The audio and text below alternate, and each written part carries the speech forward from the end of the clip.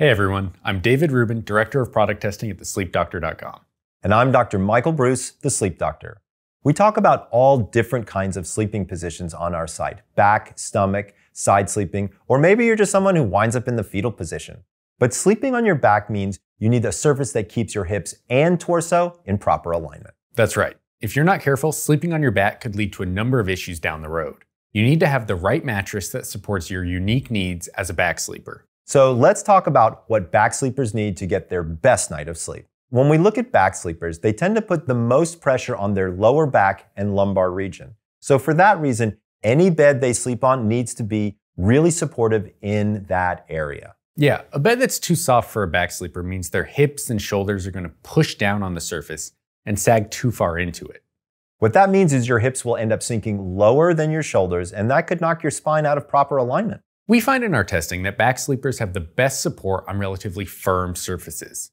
So we're looking here at beds in the medium firm to firm range, depending on how much you weigh. And that's a key point, David. Your body weight really does play an important role in how firm a bed you need.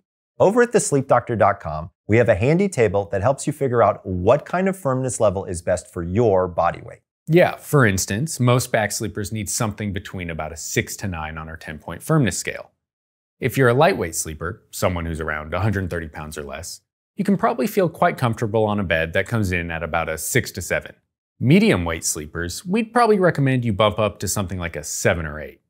And then heavyweight sleepers, think around 230 pounds or more, we recommend something in the 7 to 9 range for firmness. Yeah, taking your body weight into account is really important. You need a surface that's firm enough to counteract any sinkage that could occur and promote even spinal alignment. Okay, with that being said, telling folks to just buy a medium firm to firm bed is only part of the story. Dr. Breus, there are foam beds, hybrid beds, latex. So what's the best kind of mattress to consider here? Well, a lot of this comes down to personal preference. But whenever I have patients who are back sleepers, I tend to steer them more towards a hybrid or a latex bed. These tend to offer the right mixture of firmness and comfort. That makes a lot of sense. Hybrid mattresses are kind of the best of both worlds in a bed. They have really soft comfort layers like you might find on a foam bed, but underneath is a layer of coils that offer very, very strong support. For many back sleepers, this means they can sink into the bed and have the top layer conform to their hips, spine, and shoulders, but the coils promote an even alignment across their torso. They also have pretty good motion isolation and tend to sleep relatively cool, so there's a lot to like about a hybrid bed. Now, another potential bed for back sleepers would be latex. Latex is derived from the sap of a rubber tree, and it's made into this really springy, responsive material. It's really a unique feel. For one, you don't really sink into these beds. You get the sensation of sleeping on top of the bed or floating on it.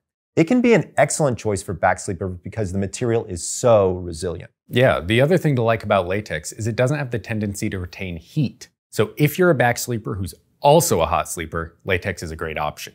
You might see them available as either an all latex bed, so here we're talking about layers of latex on top of one another, or you might see them offered as a hybrid. So again, that's layers of coils on the bottom, and then a layer or two of latex on top. All of that is great, but the one thing to note is that they do run you more money than a traditional hybrid or even an all foam bed. So expect to pay quite a bit more for these.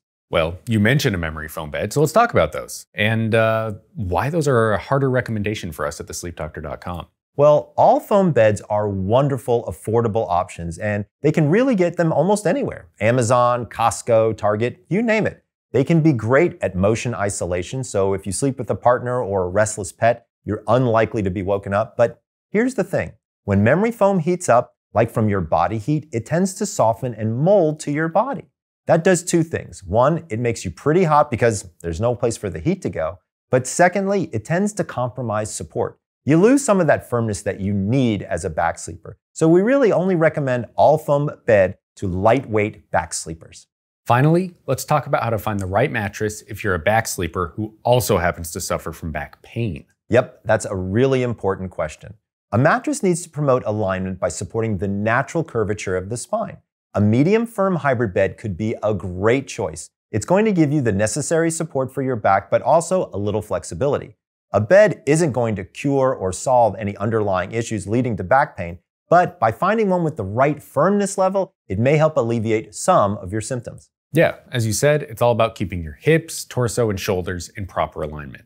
Well, Dr. Breus, that's everything anyone ever wanted to know about finding the right mattress for back sleepers. We covered most of it for sure. If you want to learn more about how to buy the right mattress for back sleepers or check out some of our favorite picks for back sleepers, then head over to thesleepdoctor.com. Yep. And while back sleeping is common, you may be surprised to learn what the healthiest sleeping position is. For more on that, check out our video right here. Thanks for watching, everyone. I'm David Rubin. And this is Dr. Michael Breus, the Sleep Doctor, wishing you sweet dreams.